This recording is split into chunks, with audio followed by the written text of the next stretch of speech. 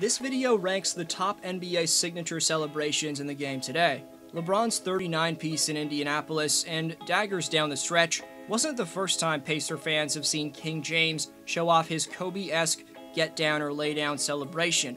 Jamal Murray's Archer release after hitting a dagger earned him the nickname we all call him to this day. King James and the Blue Arrow are two of the 8 superstars who've become known for displaying some iconic cellies. Stay tuned to see the most legendary in-game celebration of them all at number 1. Before continuing, only 20.9% of you watching right now are subscribed, so help the channel reach 50k by subscribing if you haven't already.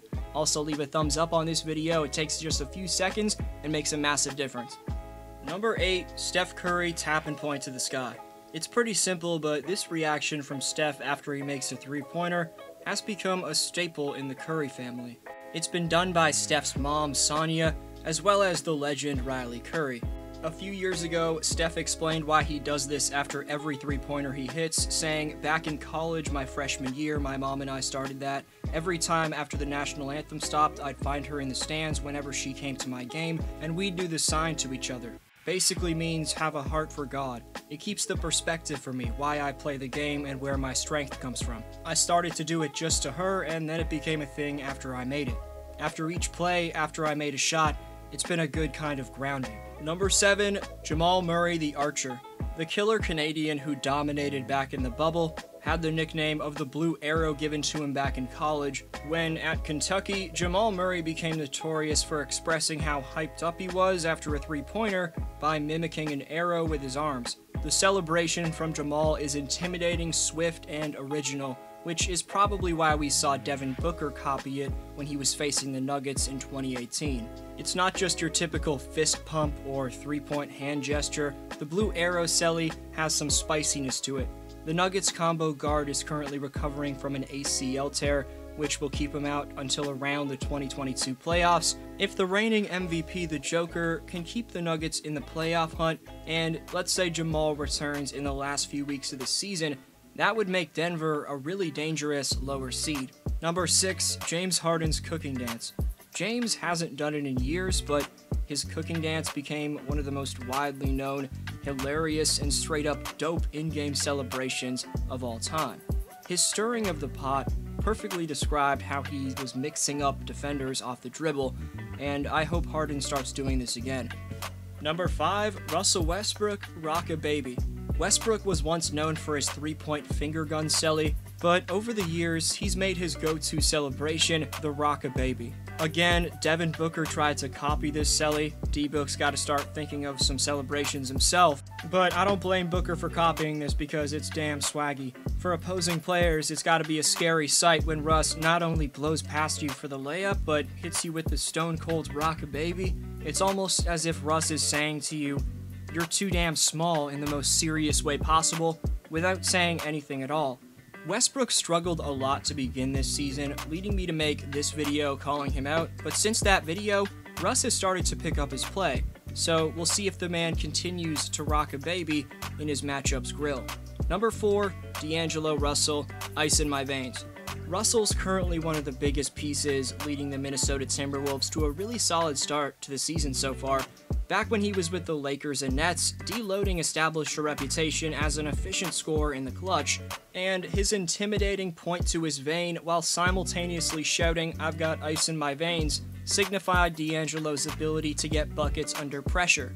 For the sake of basketball fans in Minneapolis who've suffered through a lot over the last decade plus, let's hope D'Angelo can provide more of his patented celly, preceded by clutch daggers for that fanbase. Number 3, Carmelo Anthony, 3 to the dome. Melo spent over half a decade getting money over my Raptors, as considering the Knicks were in the same division as us, my hometown team played a prime Carmelo 4 times a year. While Dwayne Casey and our wing defenders did a decent job holding him in check, whenever Melo did drain a 3, whether it was on a cold shooting night or not, his three-pointer to the dome celebration always crushed my soul as an opposing fan. But what many actually don't realize is that this celebration was actually first done by Portland Trailblazer legend Rasheed Wallace, but Melo's certainly made putting the 3 to your dome after you make a three-pointer as popular as it is to this day. we're going to see this copied for generations to come. Number 2, Damian Lillard, Dame Time. Dame Time has become a classic celly, copied on the playground and the pros. We've seen Kyrie imitating the Dame Time celebration, and Lillard's tapping to the invisible watch on his wrist just shows off the man's pure poise and swag in the biggest moments. Damian's one of the clutchest players in the NBA, and it's a shame he's had to deal with the sorry Portland Trailblazers front office, who failed to fill the roster with legitimate defensive players. Around a top backcourt in Dame and CJ, the Blazers have been needing to fill their roster with stoppers for half a decade now, but the team currently ranks number 28 in defensive rating at Thanksgiving. In the clutch, the Blazers have always had a legit number 1 guy to throw it to, as Dame's had some all-time great game winners in his tenure as a Blazer. The Dame Time point to your watch has cemented itself as an unforgettable NBA celly. Number 1, LeBron James, the silencer. Last night against the Pacers, after serving his 1-game suspension, LeBron took a hit to the face himself, kicked out a fan, and then did the Sam Cassell hold my balls celly.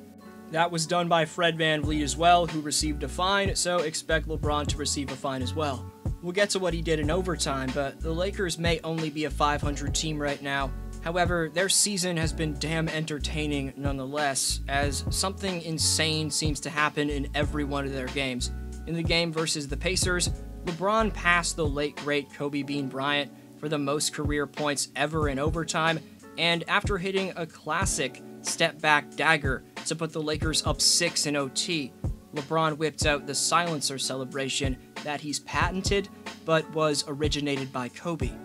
I have a clear memory of LeBron doing this celebration in Boston back in the day when he was with the Heat, and from his time in Cleveland to Miami and now LA, LeBron's done this celly throughout his entire legendary 19-year career. Hate on him for his antics all you want, but you have to respect his greatness. After making 8 straight finals appearances last decade, LeBron's still one of the better players in the league after all the NBA mileage he's withstood. And when he shows off the silencer after hitting a massive shot down the stretch, you know the game's over. Despite Skip Bayless making a career off saying LeBron doesn't have the quote-unquote clutch gene, LeBron's displayed throughout his entire playing career that he can hit clutch daggers on the road and can send packed arenas home with their heads down. What's your number 1 ranked celebration? Best answer gets next video shoutout. The top 3 commenters with the most shoutouts by the 25th of December are going to receive NBA merchandise in the holiday season, so leave your take on today's question to compete in Community Speaks. Today's shoutout goes to Ona Ebodaga, who says Klay means everything to this team. He's a top 5 shooter of all time, no question, and an elite defensive player who's been snubbed from multiple All-NBA teams. Pause to read the rest of Ona's amazing answer. Thanks everyone for your answers or regular comments. This was D-Flow, and I'll see you next video.